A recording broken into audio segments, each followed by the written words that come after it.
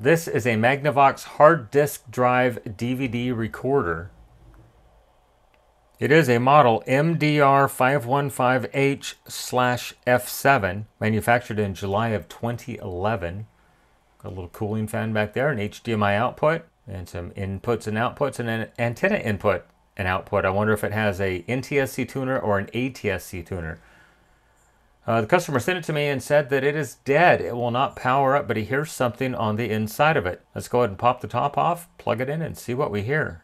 Well, there is the inside of it. It does have a Western Digital green 500 gigabyte hard drive. And this board looks remarkably similar to the board that you would find in a DVD VCR combo. Just slight differences, but take a look what I see right off the bat, right there. 3 of them. Well, I certainly see 3 capacitors that have leaked from the top. Let's go ahead and plug it in and see if we can figure out what the customer said he heard on the inside. All right, here we go. Power on.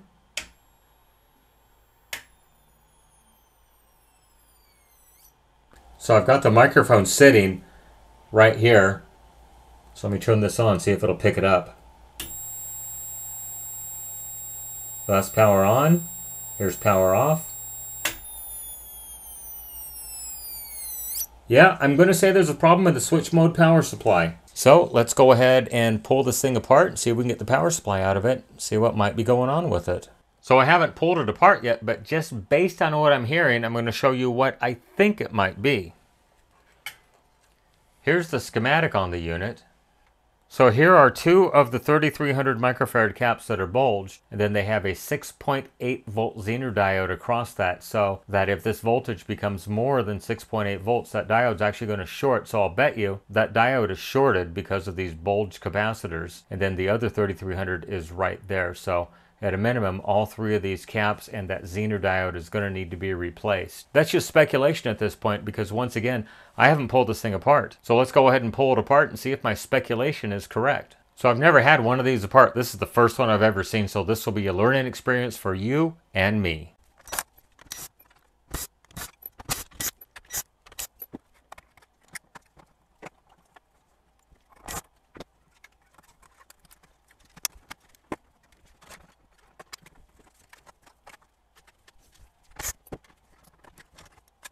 So C2205 and C2216 are the 2 capacitors on the 5 volt line, and D2213 is that 6.8 volt Zener diode. So let's just do an ohm check across it. And I'm seeing 330 ohms. That's not bad. Could it be just the capacitors that have failed? Well, unfortunately, I don't have any 3300s at 6.3, but I do have the 4700s at 6.3 that I use in the Magnavox DVD VCR units. It is normally acceptable to go up in value, but not acceptable to go down in value. So I'm wondering if these are actually going to fit, because as you can see, the footprint is physically larger by probably maybe 3 or 4 millimeters, but it looks like I have a gap in between them. So they might be tight, but I think I can get them to fit. Let's go ahead and pop the old ones out. We'll do a quick ESR check on them, pop the new ones in, and see if it makes a difference. Okay, so I thought I'd go ahead and just check these capacitors in circuit before I took anything out. I've got every capacitor on this board marked on the secondary side, and I do have the 1 main filter cap marked on the primary side. And so let's go ahead and verify lead integrity is 0, and I'll reset it to 0 right there. So the first one I'm going to check is a 1000 microfarad, and that's 5.7 ohms. That thing is definitely bad. This one is a 22 microfarad, 2.1. I'm not too terribly disappointed with that. Then these are the 3 3300 that expect to see about a 1/10 of an ohm at the absolute maximum, and I'm seeing 3.3 ohms on that one. Remember, these 2 are in parallel, so 2.5 ohms, so they're 5 ohms each. This is a 10 at 50, 1.2 ohms, not bad whatsoever. This is a 10 at 50, 1.3 ohms, not bad also. A 2200 at 25 volts, 0.01, perfectly happy with that. This is a 470 at 16, 0.22 ohms, very happy with 0.22 ohms. And this is a 220 microfarad at 50 volt, and I'm seeing 0.08, 0.09, very happy with that. And then kind of hard to see because of the reflection, this is the main filter cap, 470 microfarads, and I'm seeing 0.1, very happy with 0.1 ohms. So let's go ahead and change at least the 1000 microfarad up here and the 3300 microfarad caps right there.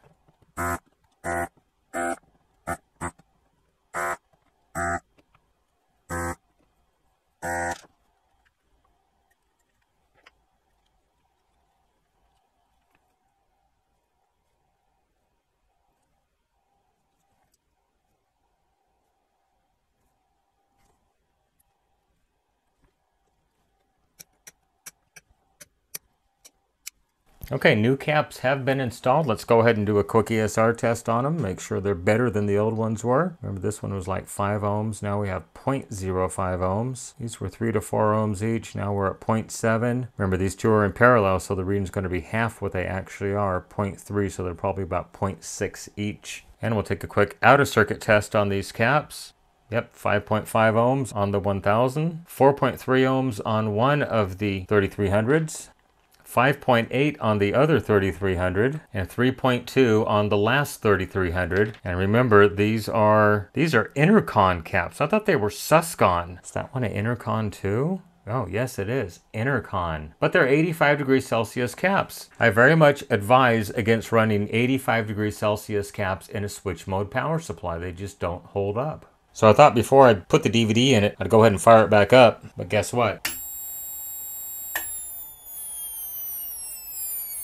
Same exact problem. Well, that Zener diode check, 300 and something ohms, should be okay. But let's go ahead and make some other checks and see if maybe there's a secondary Zener diode somewhere that I missed. So I did a bit more checking and I found this diode right here, which is a 1 in 4005. So if I measure the anode side of the diode when I power the unit up, it goes to 0.98 volts.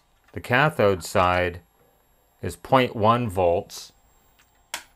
So if I kill the power, and I go to ohms and measure the cathode side, I get 0.3, 0.4 ohms. And if I find this diode D1013 right here, I get 0.06 and 0.05. I believe that is the culprit. That diode is shorted. That diode is on the 12 volt line. Let me show you where that is in the schematic. So the EV 12 volts, which is the ever on 12, comes through here, comes down through here to this point right here, goes across that 1 in 4005 into this voltage regulator, and look at this, D1013 right there goes right to ground. So I'm going to have to pull the main board out of this unit and unsolder that diode and see if it's actually bad or not. It is a 15 volt Zener diode, so I don't know if I have one or not. Okay, so I have the main board out and I do have the cathode unsoldered right there. So if I measure from the anode to the pad that it was soldered to, I see 6.83 megohms. If I measure from the anode to the cathode, I see 0.6 ohms. That is the culprit. Well, let me see if I have a 15 volt Zener diode laying around somewhere. Well, unfortunately, I do not have the Zener diodes I need in stock, so I'm going to go ahead and get those on order pending the customer's approval, but I want to go ahead and check the caps on the DVD board first and just make sure they're going to pass the test so I can give him an accurate estimate. I do believe replacing that Zener diode on the main board is going to cure the problem. I don't foresee any issues with that. So we'll get started. 330 microfarad cap, 1.5 ohms, just a hair high for my liking. I do have those for replacement just in case. Like to see an ohm or less. 47, 5.7 ohms. I'm going to call that one definitely bad. And I'll mark the 330 at the same time so I can replace that. 0.42 ohms, I'm totally happy with that on a 330. 3.4 ohms on a 47. I'm going to say that one's bad as well. I'd like to see probably 2 ohms or less on that. 1.1, definitely bad. 0.4, good. 0.3, good. 2.2, definitely bad. So we need to change the first and the fourth. 0.3, I'm totally happy with 0.3. Now a 47 microfarad cap, 3.3. Once again, like to see probably 2 ohms or less. A 100, 4 ohms, that thing is toast. Half an ohm on a 100. 5 ohms, oh, that thing is toast. 0.5 ohms, totally happy with 0.5, but I'd like to see about 0.5. So 5 ohms, you are out of here. 47, once again, probably 1 ohm or less. 1.9, nope. Another 330. 0.5, I'm good with 0.5, that's about the limit. 0.3, totally happy with 0.3. 0.4, that's okay. 4.5, you're out of here for a 47. 2.5, I think I'll change that just to be safe. And 3 ohms, I'd like to change all of those 47s. So out of 20 capacitors, 12 of those I have deemed bad. Let's go ahead and check the caps on the main board as well as on the hard drive board, just in case they might be bad as well. So I made a real quick cheat sheet just to go around this board quickly and check these caps. This is a 1000.17, I'm good with that. This is a 100, 1.8, semi okay with that. This one is a 100. 1.6. For what it's used for, it's okay. It's not in the power supply. This one is a 100, 3.2, a little bit high. 100, 2.4, and another 100 at 1.7. I want to let those fly. This is only a 1, 5.9. I'm good with 5.9 on a 1. That's a 22, 3 ohms, good with that. 6.4, another 1, 6.9, I'm okay with that. And a 100, 0.5, perfectly fine with that. Now we got a couple 470s. 0.5, I'm okay with that. 0.2, I'm okay with that. Then this one should be a 1000 and a 470. 0.2 ohms, I'm okay with that. This is a 10, 3 ohms, great. This is a 10, 3.8, I'm fine with that. And this one is a 220. I'd like to see like an ohm or less on it. 0.49, perfectly fine with that. This is a 10, 2 ohms, I'm perfectly happy with that. Now we're up to a 100. 1.3, great. This one is a 4.7, 2.4 ohms, I'm good with that. And this is a 0.33, it's probably going to be high, 7 ohms. For a 0.33, that's perfectly fine. The next three are all 2.2s, 6.9 ohms, 7.8, and 7.3, good with all three of those. This one is a 10, 4 ohms, I'm okay with that. A 3.3, 5 ohms, fine. And a 2.2, 5.3, good. This is a 3.3 at 5.8 ohms, good with that. A 1 microfarad at 8 ohms, perfectly fine. And another 1 microfarad at 9 ohms, perfectly fine with that. This one is a 22, 3.2 ohms, good. And this one is a 100. 0.6 ohms, perfectly fine with that. Now let's see, did I test this one? This one is a 100. 0.7 ohms, perfectly fine. And this one is a 100 at 1.6 ohms, good. Now this is a 100 at 0.9 ohms. This is a 47 at 0.9 ohms. This one is a 100 at 0.6. This one is a 100 at 0.8. I'm good with all of those. These are both 1000s, 2.6, just a hair high for my liking, and 3.5. I'm questioning those two caps. This is a 100 at 0.95 ohms. This one is a 47 at 0.9 ohms. That's great. These two are 100s, 0.61. and 0.84, and I think I already tested this one. It's a 100 as well, 0.95 ohms. Now we're down into the corner. These are both 3.3s, 3.3 ohms, and 2.3 ohms, perfectly fine. This is a 100, 0.9 ohms, I'm good with that. This one is a 100 at 0.8 ohms, great. Now these are 10s, 2 ohms, I'm okay with that.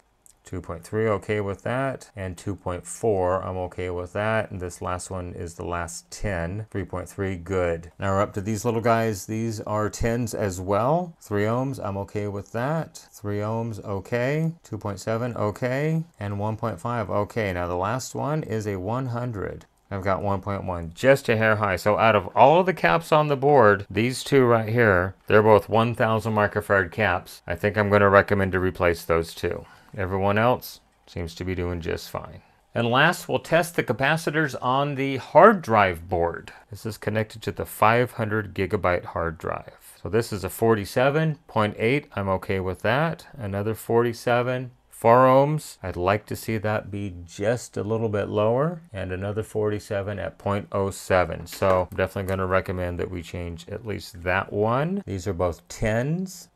0.9 ohms, I'm okay with 0.9, and 3.9 on a 10, that is very acceptable. Okay, so at this point, I will get my customer an estimate and we'll move forward if he approves the estimate. I certainly hope you enjoyed the diagnostic portion on the hard drive DVD recorder Magnavox MDR515H. Go ahead and leave me a question, a comment, a concern down below. I'll try to respond to the comments when I have time. While you're down there, hit that subscribe button and like this video. It really does help my channel grow. You can follow me on social media, Facebook, Instagram, Twitter at NorCal715.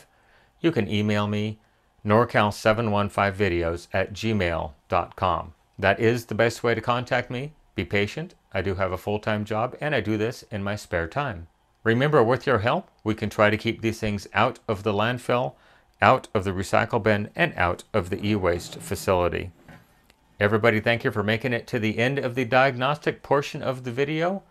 Everyone have a great day. Once again, thank you so much for watching. Bye-bye.